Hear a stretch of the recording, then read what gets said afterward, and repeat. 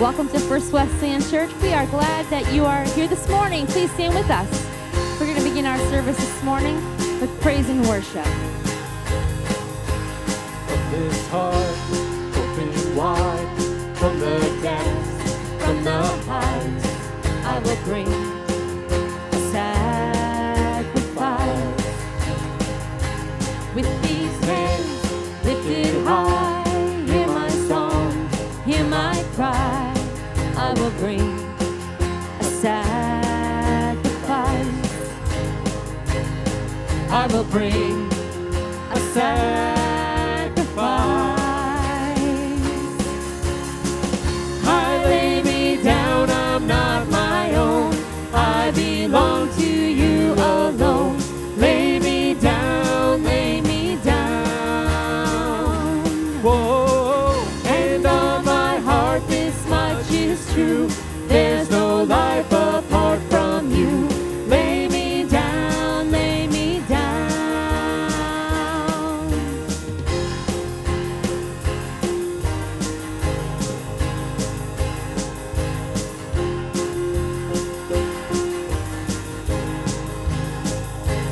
Letting go of my pride, giving up all my rights. Take this life and let it shine.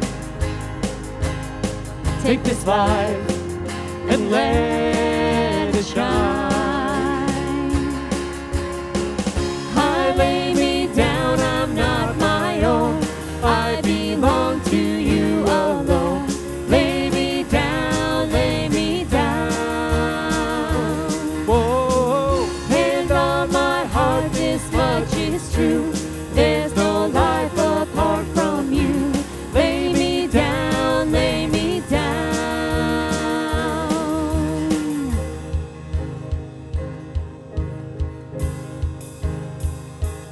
It will be my joy to say, your will, your way. It will be my joy to say, your will, your way. it will be my Joy to say, your will, your way, always.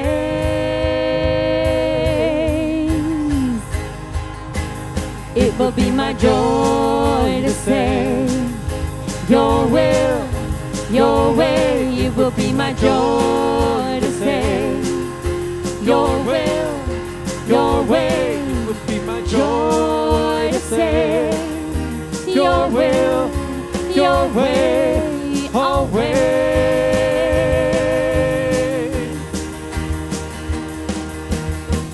I lay me down, I'm not my own. I belong to you alone. Lay me down, lay me down. whoa, And on my heart this much is true. There's no life apart from you. Lay me down, lay me down.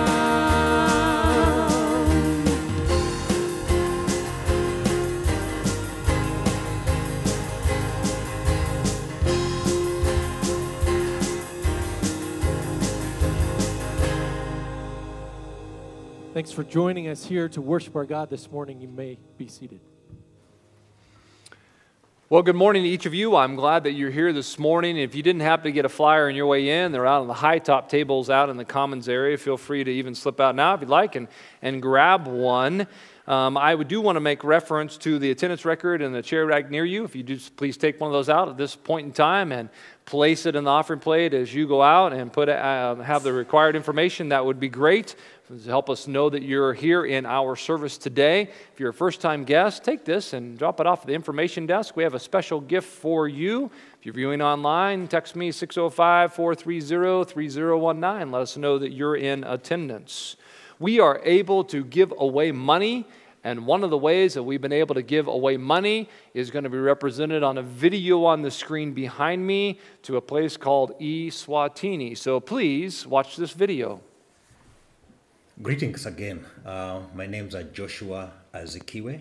I'm the current principal of Emmanuel Wesleyan Bible College, situated in Manzini, here in Eswatini, which was formerly known as Swaziland, on the southern Africa region of our great continent. As we speak, we are celebrating our 50th anniversary, meaning that we've existed for 50 years now. And as a leadership of this institution, we decided to begin a journey of not only modernizing our institution, but refurbishing whatever we can.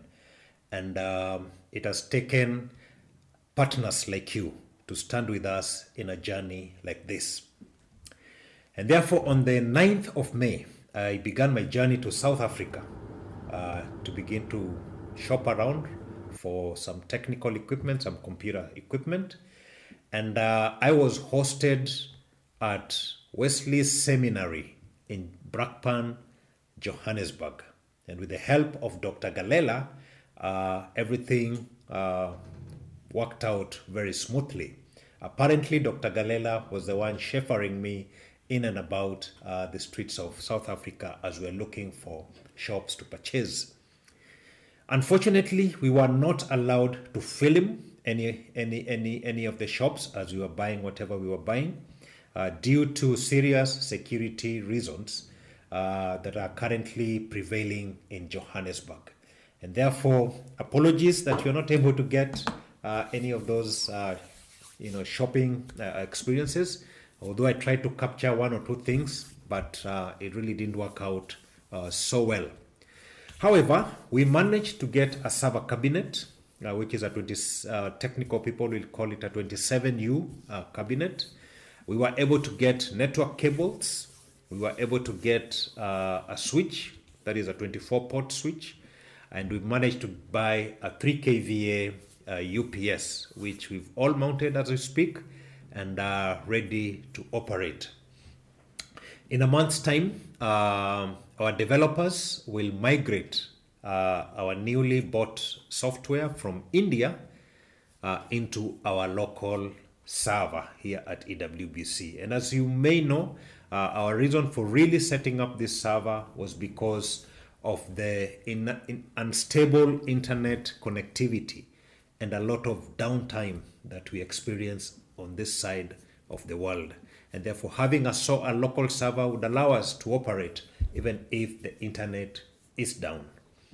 And therefore, on behalf of the Board of Management, whose chair is the National Superintendent of the Wesleyan Church in Eswatini, that is Reverend Tapsile Twala, and the Staff Council of EWBC, we truly appreciate First Wesleyan Church in Rapid City, South Dakota, for gifting us this gift of a server. May the good Lord bless you, because this will go a long way in improving both our administrative and academic functions of the school. Thank you very much, and God bless you.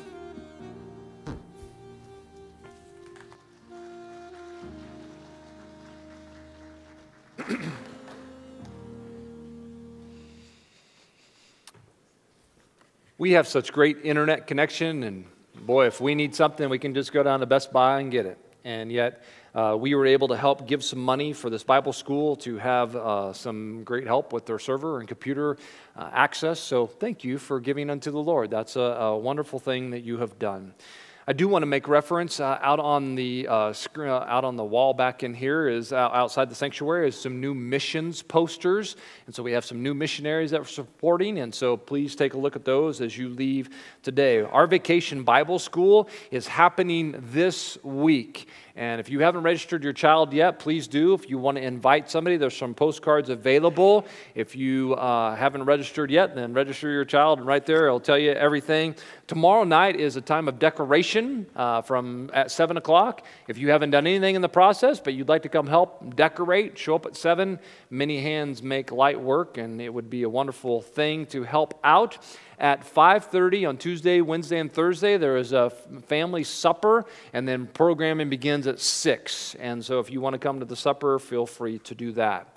Our mid-high camp starts tomorrow, and so if you're a middle schooler, please be at Dairy Queen at 2 o'clock, and you'll get some ice cream and then go on up to the camp. Davin Copton, he's not mentioned in the bulletin, but Davin's sitting right over here. He's actually going to counsel this week, and so you might want to be praying for our mid-high campers. We're going to pray for them in our service, but they're also mentioned on the flyer. If you would pray for them, camp is important. As well as if you have a kid who is wanting to go to kids camp, that's not till July, but registrations are due here June 14, so please take note of that. A week from today is Father's Day. And we have a Father's Day outreach happening. Several of you are familiar that we've done some flowers in the neighborhood for our Mother's Day outreach. Well, this Saturday, we're doing a Father's Day outreach. And what's going to be given out is some beef jerky and some other flyers about our church. If you would like to be a part of this, of ministering to our neighborhood here and handing these out, show up at 9 o'clock on Saturday. This Saturday, June 17, in preparation for Father's Day. And who knows who might come from the neighborhood who needs a good church home. And maybe you can help out in that way this coming Saturday. If you have any questions about that, you can see Pastor Mark, and he can give you more information. Now, I will pass it over to Pastor Bradley, who is going to lead us in some singing, I believe. Thank you, Pastor Steve. Thanks again for being here this morning. I know most every Sunday morning you probably hear that, hey, thanks for being here. Hey, we're glad you're here. But really, we are thankful that you are here, and we are glad that you have chosen to come worship the one true living God here at First Wesleyan Church. Maybe you're joining us online, or maybe you're here in person. We're thankful that you've chosen to do that, because you could really be anywhere else that you wanted to be if you wanted to be. You could be vacationing, you could be choosing to sleep in, you could be doing a lot of other things, but yet you have chosen to set apart time in your schedule on this Sunday, this holy day, to give God thanks. So thanks for doing that. And as we continue in a time of worship this morning, I want to encourage us to continue to turn our eyes upon Jesus, to continue to focus on Him. And I pray that as we do that, the Spirit of our Lord would greatly minister to each of your souls here today. There's a great hymn titled, Turn Your Eyes Upon Jesus. Many of you are probably familiar with that. And this morning, I want to introduce a new song to you. It actually has some of the hymn, Turn Your Eyes Upon Jesus, in it. But then, what I really appreciate about this song is that it looks forward to the hope. As Christ's followers, we have the hope of heaven. Because we have surrendered our lives to Jesus Christ, we trust in Him, we have the hope of heaven. Let me read Hebrews 12, 1 through 2. Therefore, since we are surrounded by so great a cloud of witnesses, let us also lay aside every weight and sin which clings so closely. Let us run with endurance the race that is set before us. How's your race going? Looking to Jesus. It doesn't say looking to the world. It doesn't say looking to the next self-help book or social media or your neighbor or politics. No, it says looking to Jesus, the founder and the perfecter of our faith, who for the joy that was set before him endured the cross. For God so loved the whole world that he gave his one and only Son. That was set before him endured the cross, despising the shame, and is seated at the right hand of the throne of God. Verse 4 of this new song reads, Turn your eyes to the heavens. Our King will return for his own. Every knee will bow, every tongue will shout, all glory to Jesus alone.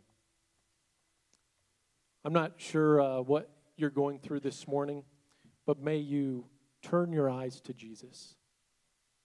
May you look forward to the hope of heaven. This world is not our home. Heaven is. And so as we continue to worship this morning, may we turn our eyes to him. I'm just going to sing the chorus for you. Feel free to listen, sing along. The words will be on the screen behind me.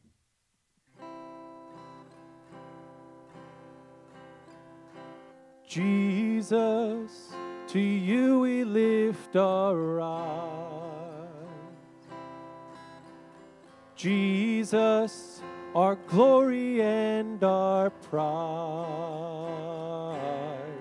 We adore you, behold you, our Savior ever true. Oh Jesus, we turn our eyes to you. Let's sing that together. Jesus, to you we lift our eyes. Jesus, our glory and our prize. We adore you, behold you, our Savior ever true. Oh Jesus, we turn our eyes to you.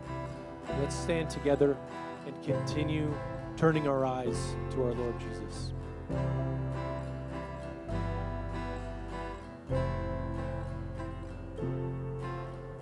Turn your eyes upon Jesus. Look full in his wonderful face, and the things of earth will grow strangely dim in the light of his glory and grace.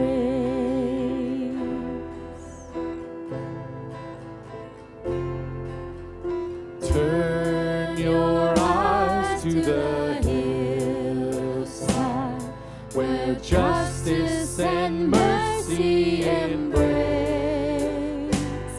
There the Son of God gave his life for us, and our measureless debt was erased. Jesus, to you we lift our eyes. Jesus, our glory and our prize. We adore you, behold you, our Savior ever true. Oh Jesus, we turn our eyes to you.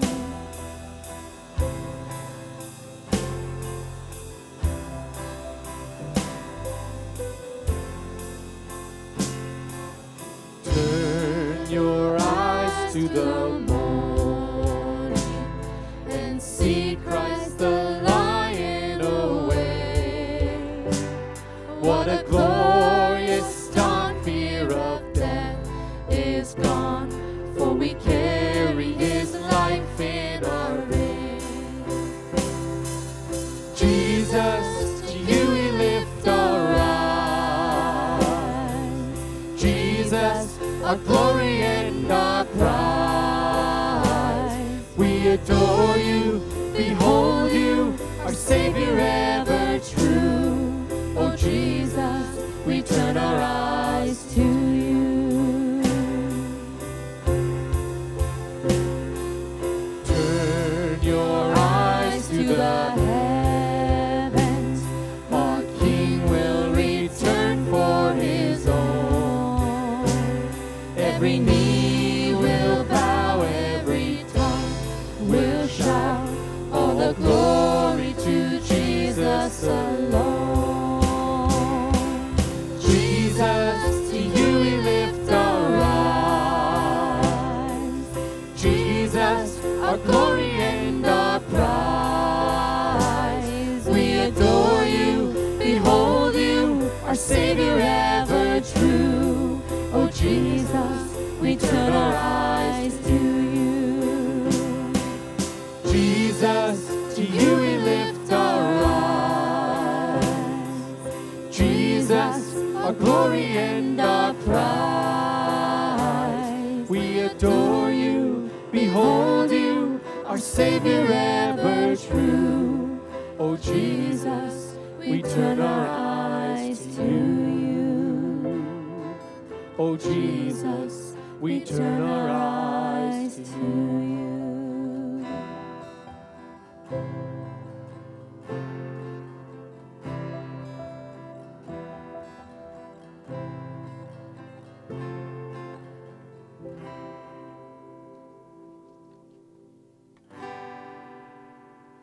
'Tis so sweet to trust in Jesus, just to take Him at His word, just to rest upon His promise, just to know thus saith the Lord.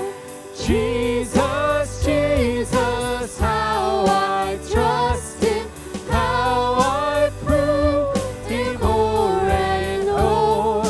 Jesus, Jesus, precious Jesus, oh, for grace to trust Him more. Oh, how sweet to trust in Jesus, just to trust His cleansing blood, just in simple faith to plunge in 'neath the healing cleansing flood. Yes, it's sweet to trust in Jesus, just from sin and self to cease, just from Jesus simply taking life and rest and joy and peace. Jesus, Jesus, how I trust Him, how I proved Him o'er and o'er. Jesus, Jesus, precious Jesus, oh, for grace to trust Him more. I'm so glad I learned to trust Him, precious Jesus, Savior, friend. And I know that Thou art with me, wilt be with me to the end. Jesus, Jesus, how I trust Him, how I proved Him o'er and o'er. Jesus, Jesus, precious Jesus, oh, for grace to trust Him more.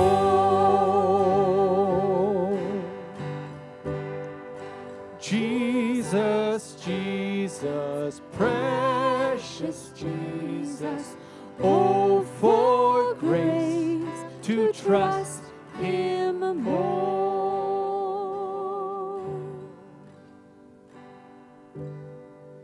And I surrender all to you, all to you. And I surrender all to you, all to you. Giving you my heart, all that is within, I lay it all down for the sake of you, my King. Giving you my dreams, laying down my rights, giving up my pride for the promise of a new life. And I surrender all to you, all to you. And I surrender all to you, all to you. Singing you this song, waiting at the cross, and all the world holds dear. I count it all as lost for the sake of knowing you, the glory of your name, to know the lasting joy, even sharing in your pain. And I surrender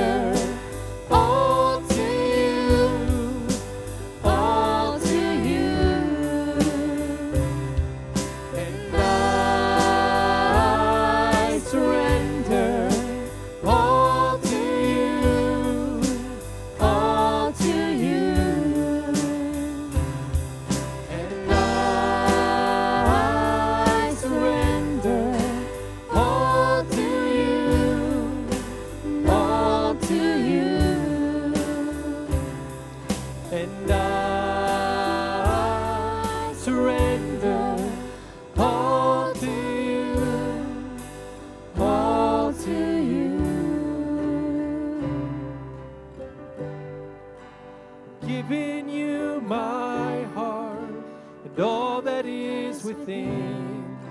I lay it all down for the sake of you, my King. Psalm 128, verse 1.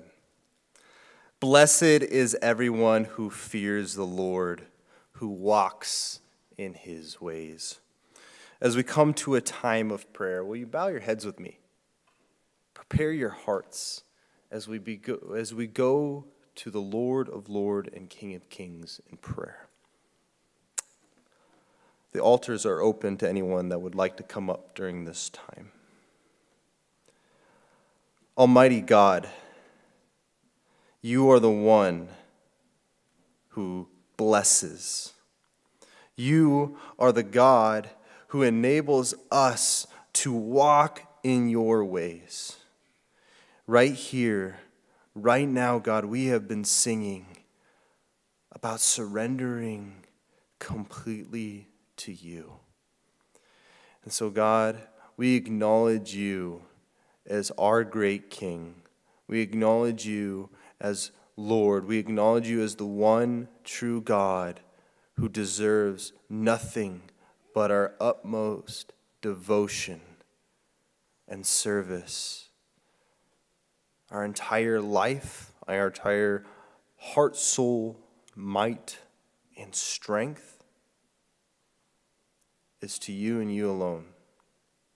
So God, right here in this moment, in the quietness of this moment, we surrender to you.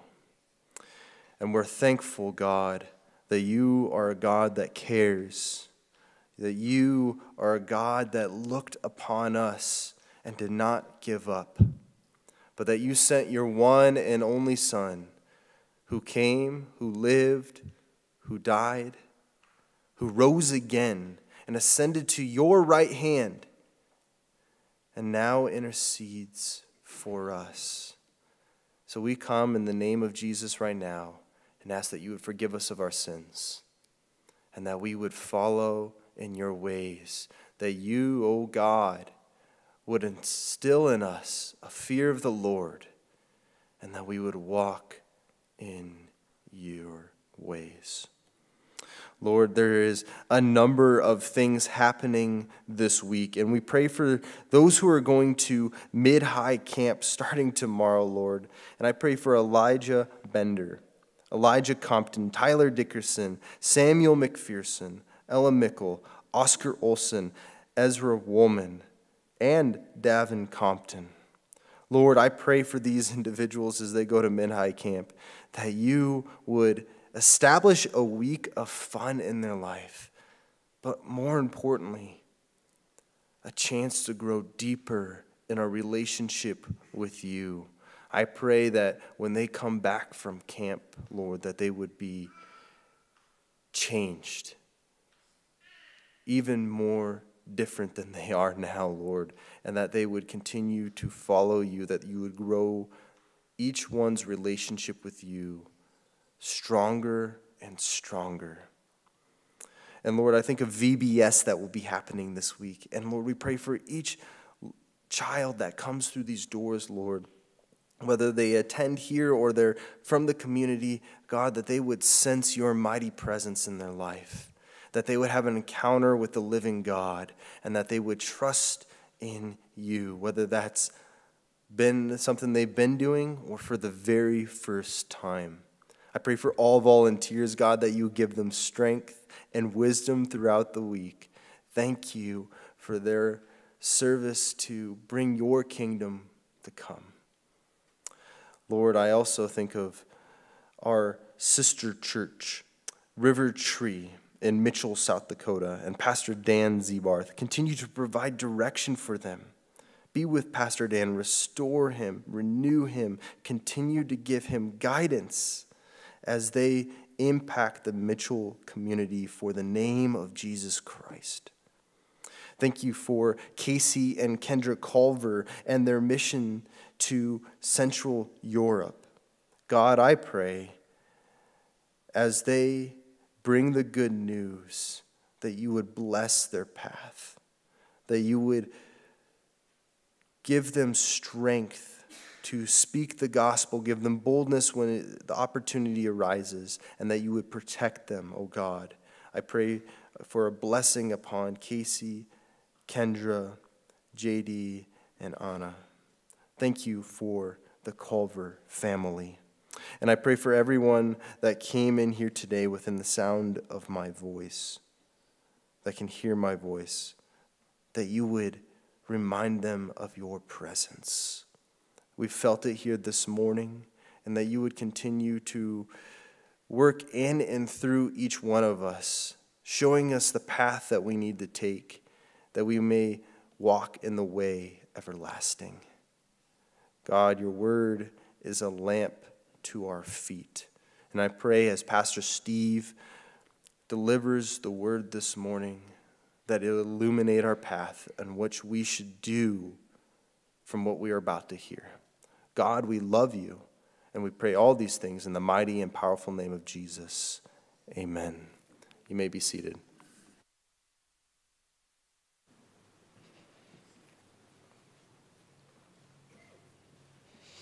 Thank you, Pastor Mark, for leading us to the Lord in prayer. If you have your Bibles, I encourage you to open them to Deuteronomy chapter 27. If you didn't happen to bring a Bible with you, there's one in the chair rack near you, and it's on page 168. The title of the message is The Stones. Now, last week, if you were here, we had some fruit up front, and I had chatted with my kids about that before the service, and they were a little concerned. Sometimes I throw things to the audience, and they were concerned that I was going to throw the fruit to you, and, watch out for the watermelon, here it comes kind of deal, and that didn't happen. But I hope you enjoyed the fruit last week if you got a watermelon or a pineapple or an apple or whatever it was. Up front today are some stones, and you might be able to take one of those home with you today if you'd like. I'm not going to throw those out as well, so please don't worry about that. Moses is instructed by God to instruct the Israelites to set up some large stones. That's the text for today.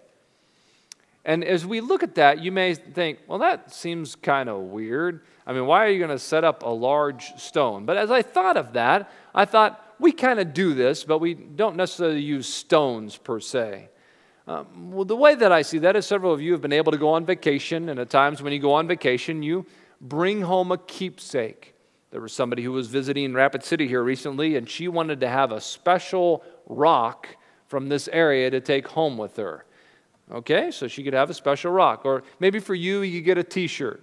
And I've been to Washington, D.C. Look at my t-shirt. Or maybe for you, you get a magnet, or you get a wind chime, or you get a salt and pepper shaker. Got to have a salt and pepper shaker from the state of Idaho because everybody needs a salt and pepper shaker from there. Or maybe you remember getting a stuffed animal somewhere as a younger child, or maybe not so long ago. You got a stuffed animal. Then we also have occasions that we set things up to highlight a marking of what has happened. Maybe for you, you've carved your initials in something. And maybe if you were to take me somewhere in the hills, there on that tree was your initials carved to somebody that you fell in love with. And maybe that person's in your life or not, I don't know anymore. But your initials, you carved something. Or maybe you placed a flag somewhere, or maybe you put flowers in a specific place. The Israelites are instructed to set up an altar as a reminder. And maybe this needs to happen in your life today. I call these spiritual markers. Maybe you've heard that phrase before. It's not new to me, but that's what I refer to, Matt. Well, there's something about having a marker of your life of when you have accepted Christ, when you became a believer. Some of you have a specific date. I think it's valuable to have a specific time frame or a date for you so you can have it as a spiritual marker. You can go back to and say, I know on that day this is what happened. But then after we accept Christ, there are several things that happen in our lives that serve as spiritual markers. You go to camp and God speaks to you at camp and you're like, yep, that's a spiritual marker for me. You have some kind of a surgery or some kind of physical woe. that really drew you closer to say, am I going to trust in this almighty being called God, or am I going to turn back on him? And you have a spiritual marker of some kind, something to show of what God has done and be reminded of. And so as you look back on things and you get discouraged or you get sideways or we just need a reminder, we can see what God has done in our lives, like a piece of memorabilia does for you. And so today, I ask the question, what stones are you needing in your life, or what stone? If you join me in God's Word, Deuteronomy chapter 27, I'm going to start at verse 1 and I'm going to go through verse 8. Now Moses and the elders of Israel commanded the people, saying, keep the whole commandment that I command you today. And on the day you cross over the Jordan to the land that the Lord your God is giving you, you shall set up large stones and plaster them with plaster. And you shall write on them all the words of this law when you cross over to enter the land that the Lord your God is giving you, a land flowing with milk and honey, as the Lord, the God of your fathers, has promised you.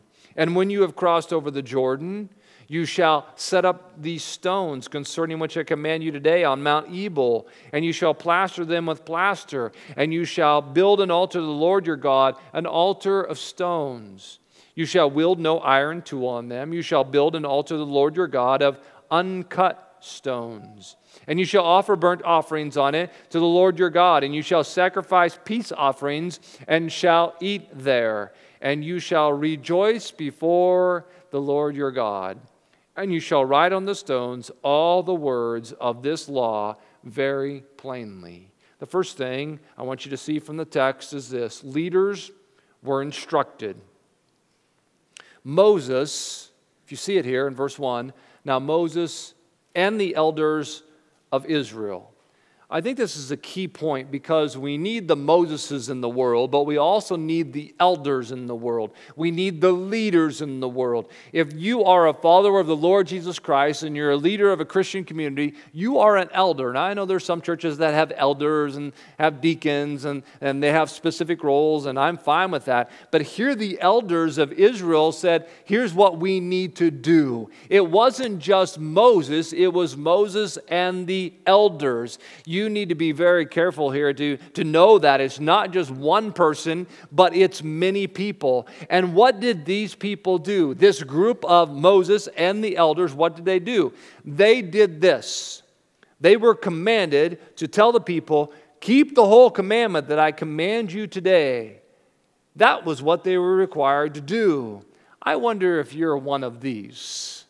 If you're one of these individuals who are willing, who are saying, we need to keep the commandments. We need to be ones that keep God's holy law. In this day and age where we try to throw out God's holy law, you be the one, not just a Moses, not just a pastor, but an elder, say, no, we need to keep the whole commandments. This is valuable. We need people that speak this to us. Don't shy away. Be strong in these days of ridicule and confusion and debate. We need to stick to the Bible. Why? Because it's God's holy word. Now, several of you do a wonderful job of keeping the commands with your family.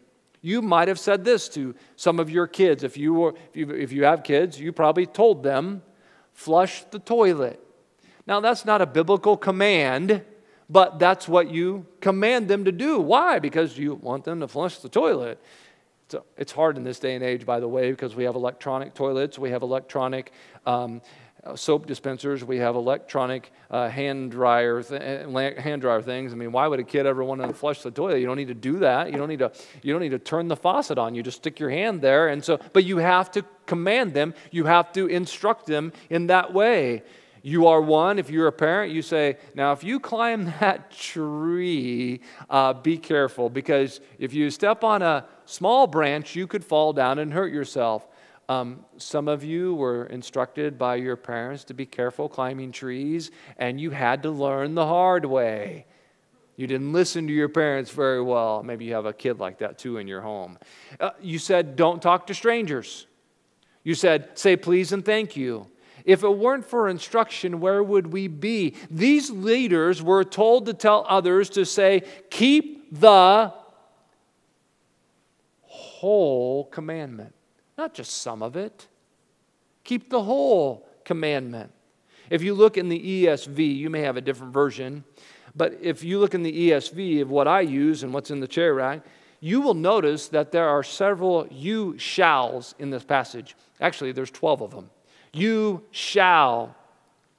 I include the one in verse 7, but if you look at all, if you underline them, you shall, you shall, you shall, you shall, you shall. Kind of reminded me of the thou shalt. Maybe you grew up with the King James Version, thou shalt not kill, thou shalt not commit adultery, thou shalt not steal. Remember some of those thou shalt, the 10 commandments? He's saying, you shall do this. You shall do this. You shall go ahead and make this happen. And I want you to also notice it's not just Moses, lest it was just made about this soon-to-be dying man. We've worked through Deuteronomy. We're not all the way done yet. But in Deuteronomy chapter 27, here he is. But what happens in Joshua 1? He dies, okay? he goes on. But it's not just about it's not just about Moses. It's about all of Israel. And it's saying Moses and the elders of Israel. There is something about having those in leadership to help cast vision, give support, and help with those things. But you also need those that not just the leader, but others as well. The joint leadership was significant. The people we surround and the people we are surrounded by are significant and important. I encourage you to be a leader. The second thing is God promises again. They were going to cross into the promised land. Crossover is mentioned in verses 2, mentioned in verse 3, mentioned in verse 4. What a promise. 3 times in 3 verses, he says, I am going to help you cross over. Now, in today's age, those words of cross over are mentioned when it comes to orientation of some, and that's not what we're talking about at all, okay? We're talking about crossing over from this side to the Jordan onto the promised land. And so this is very important. What is God reminding you of today? His faithfulness and how he will lead you. Trust in his promises once again. Number 3, they were to set up large stones. Now, each of us might debate, and we don't know exactly how large these stones were. Were they the size of Mount Rushmore, 60 feet? Were they 12 feet tall? Were they 3 feet tall? What is large? Crazy Horse, you might know this. If you participated in the Volksmark a weekend or two ago, it's 87 feet tall is how big the face of Crazy Horse is. We're unsure, but obviously it was large enough to be out and to be seen. Now, several years ago, actually in 2013, so 10 years ago now, before this church building was here, we had a church service and we gathered some men and we gathered some rocks and we made an altar. Maybe you remember that. I have some pictures on the screen behind me, but here is one of the rocks that we had. Some of you might be, well, where are those rocks? Those rocks are actually now in the circle as you come into the church parking lot. There are 12 rocks. Don't take this rock, please, because it's going to go back out in front after this service. But we placed those out there. And then we made an altar. And we prayed and said, okay, God, help us as we continue in this endeavor to have a church building here. I also have a picture of some of the kids in our church at that point in time. And Hudson will leave it on the screen here for a little bit. But our kids have grown a little bit since that point in time. Now, they didn't have cameras back in Deuteronomy.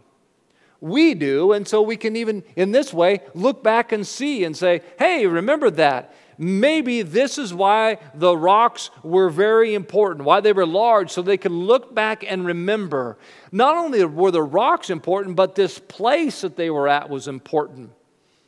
Eugene Merrill sees this as a significant place, and I think God uses places. Though Deuteronomy chapter 27 doesn't say Shechem exactly, it does talk about Mount Ebal and Mount Gerizim, and this area here is also a place around Shechem. Now, why is this important? Well, if you look in Genesis chapter 12, verses 6 and 7, Abram was appeared to by God at Shechem. And in Genesis chapter 33, verses 19 and 20, you will see that Jacob purchased a property and dug a well at Shechem. Joshua then led a covenant renewal ceremony at Shechem after entering the promised land. You'll see that in Joshua 24. Why is this important? Because not only does God use large rocks, He also uses the place. There are places in our lives that stick out to us.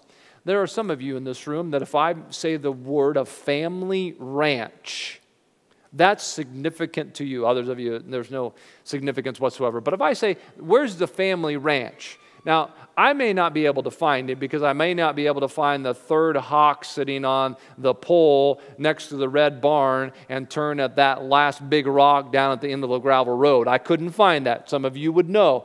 But that was a significant place for you. Places are important. Church buildings. You may remember a church building that you were at specifically where God spoke to you about something. And if I was to ask you, what about that church building? You might remember a concrete floor. You might remember a hard pew. You might remember that it was very hot. You may not remember the speaker. You might remember the speaker who was up front, and you remember him speaking and how important that was. Places in creation speak to you. God continues to say, remember not only in word, but in location as well. A wedding.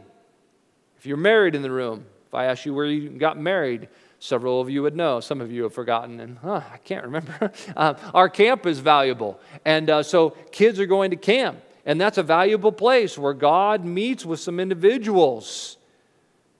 Some years down the road, some young child, or maybe even you will say, I made a commitment to the Lord in this building.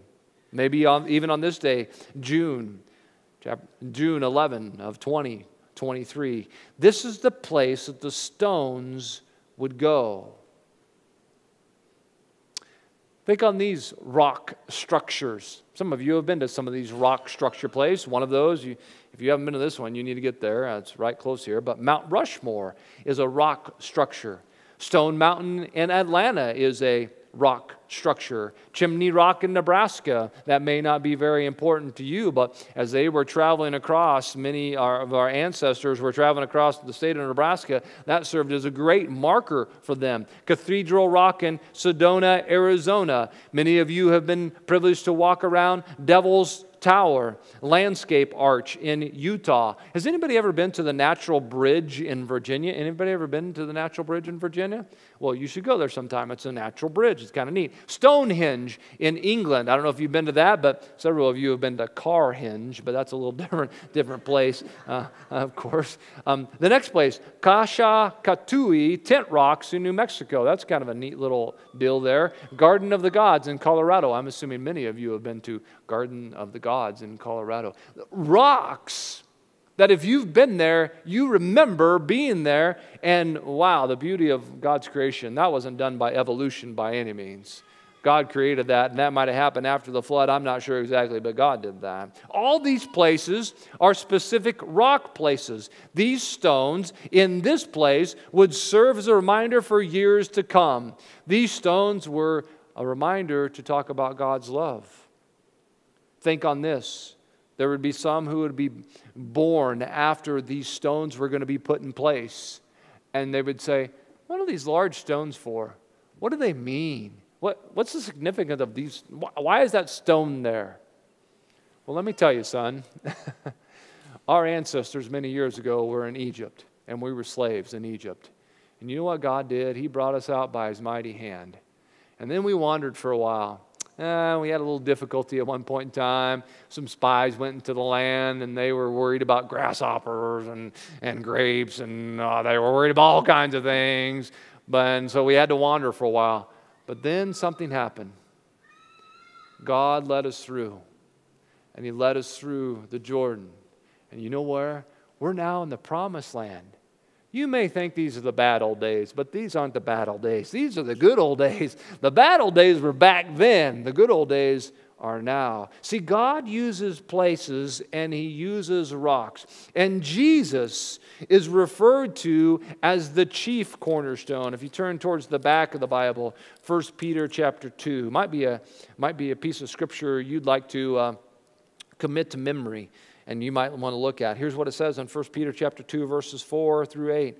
As you come to Him, a living stone rejected by men, but in the sight of God chosen and precious, you yourselves, like living stones, are being built up as a spiritual house to be a holy priesthood, to offer spiritual sacrifices acceptable to God through Jesus Christ. For it stands in Scriptures, Behold, I lay in Zion a stone, a cornerstone, chosen and precious, and whoever believes in Him will not be put to shame.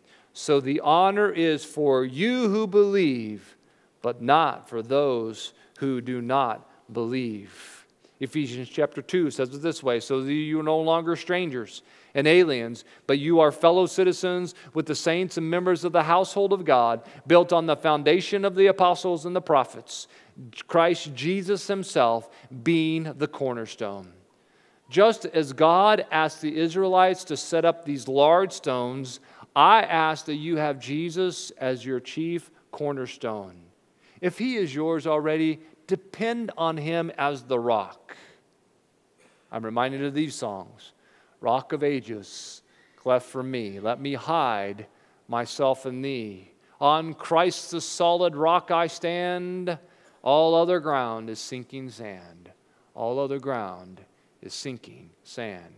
The fourth thing is this. They were to write on the stones. We are unsure of what they wrote exactly on the stones. Was it all of Deuteronomy? All the 10 Commandments? Somehow they knew what to write. Several would say this. Several would say that they wrote from what was Deuteronomy, from Deuteronomy chapter 12 through Deuteronomy chapter 26. Now, this is different from 2023 because if we would have it today, what we would do is we would put the writings on a flash drive and then we'd put them into the computer and then we'd display them on the screen. But they didn't do that then. What they did was they wrote them on this rock.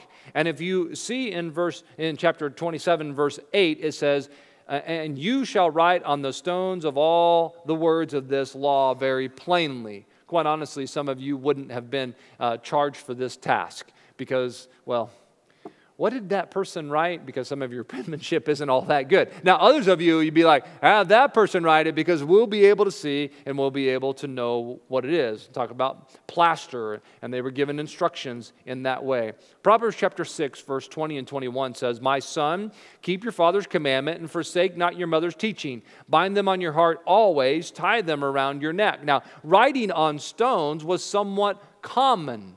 I have a picture of a rock from ancient age. Anybody know what this rock is? It is the Code of Hammurabi. All right, maybe you've heard of that. Maybe you haven't. 1795 to 1750 BC. It was a set of 282 laws. The Code of Hammurabi, if you look it up online, is over 7 foot tall. And so it was a large stone. It contained 8,000 words. And the code is twice as long as Deuteronomy, if it was Deuteronomy 12 to 26, it was twice as long. Did they end up doing this? Did they end up putting this on? Yes, they did. If you go ahead to Joshua chapter 8 and you look at verse 32, after they cross into the promised land, here's what it says in Joshua 8:32. And there in the presence of the people of Israel, he wrote on the stones a copy of the law of Moses, which he had written. One commentator says it this way. The publication of law implies the proclamation of it as the law of the land where it is public. The public inscription of God's covenant with Israel at the moment of her arrival in Canaan would signify the nation's acceptance of it as the rule of her life in the new land. So basically, here it is. We're in the new land. Here's what we agree to. This is what we go by. There's been other writings that we deem important. Maybe you know some of these. The Mayflower Compact, The Declaration of Independence, ever heard that? It's a writing, it wasn't on a rock. Emancipation Proclamation, the Treaty of Versailles, the Magna Carta. Writings were important. There's something about having something in writing. And here it was to be on large rocks for all to see and listen and abide by. The Word of God, says one commentator, needs not to be set off by the art of man, nor embellished with the enticing words of man's wisdom. The Word of God needs not to be set off by the art of man, nor embellished with the enticing words of man's wisdom. There wasn't something fancy painted on behind the rock. Now, maybe you're one that you like to paint rocks. Fine, that's fine. But these large rocks, there was, oh, that's a beautiful scene behind the law that's put on that rock. No, it was the law. And it wasn't anything that man would include. Oh, man, Steve, if you could add some commentary to that, that would be great. You add your little 2 cents. No, it wasn't that at all. It was the laws of God that were put there. Proverbs chapter 7, verses 2 and 3. Keep my commandments and live. Keep my teaching as the apple of your eye. Bind them on your fingers. Write them on the tablet of your heart.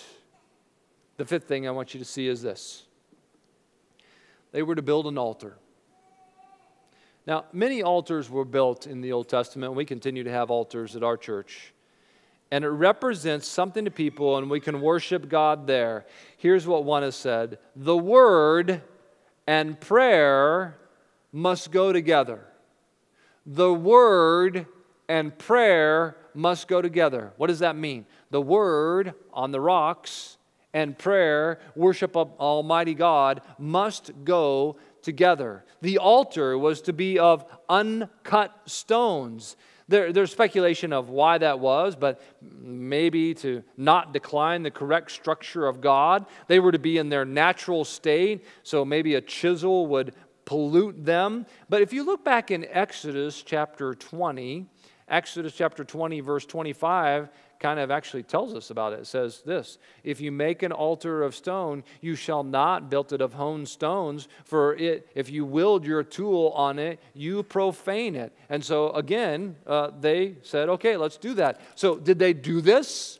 They sure did. Go ahead again to Joshua chapter 8, and you look at verse 30, and it says this, at that time, Joshua built an altar to the Lord, the God of Israel, on Mount Ebal.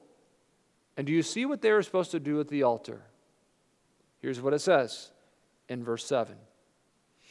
After they built the altar in verse 6, and then in verse 7 it says this, and you shall sacrifice peace offerings, and shall eat there, and you shall rejoice before the Lord your God. What are they to do? Sacrifice peace offerings. I want to encourage you to do this. Are you willing this week to sacrifice a peace offering with someone? Maybe it's someone in church. Sometimes us in the church, we get kind of riled up about some things, and then we get frustrated with somebody else in the church because they don't agree with us. Let me tell you what the Bible says. Well, let me tell you what the Bible says. And we get our feathers can get ruffled pretty quickly. And they were to offer peace offerings. And I encourage you, be one to offer peace offerings to others in the church or outside the church. Even people that ridicule, make fun of, and condemn you. You offer peace offerings. Maybe you were offended by someone in recent days.